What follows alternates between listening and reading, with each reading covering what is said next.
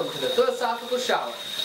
I'm your host, Rebel Arms, here to bring you the philosophical wisdom that comes to me when I am in the shower.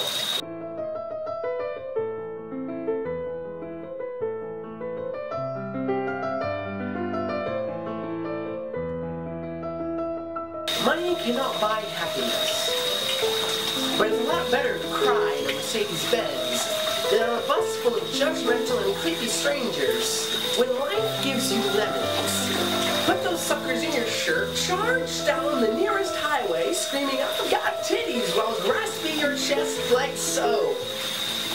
When in an argument, and if it seems as if you're going to lose, grab the nearest dictionary, smack them in the face, and begin lecturing them on their grammar. Laugh as they become eternally frustrated with the fact that they cannot beat you in your heightened state of intelligence. Ha, ha, ha, ha, ha, ha, ha, ha, ha.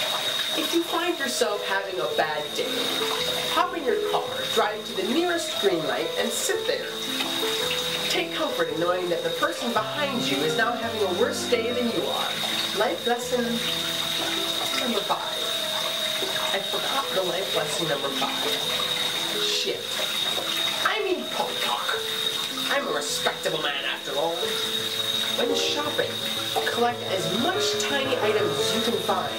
Approach the express lane with a broad smile on your face.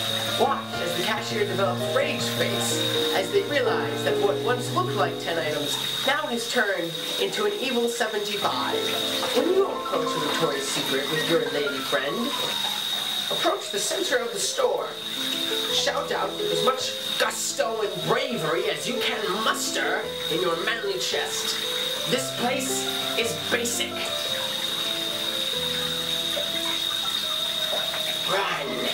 If you get away, please let me know. I would love to hear how this all went over. Thank you for watching this episode of Philosophical Shower.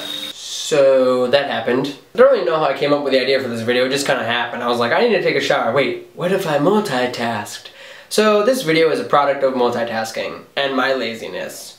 You're welcome. Couch potatoes unite! Subscribe to my channel. I put out videos every single Tuesday and it's really, really fantastic. Or I try to, and sometimes get them out on a Wednesday. Awkward. Have a fantastic, wonderful day.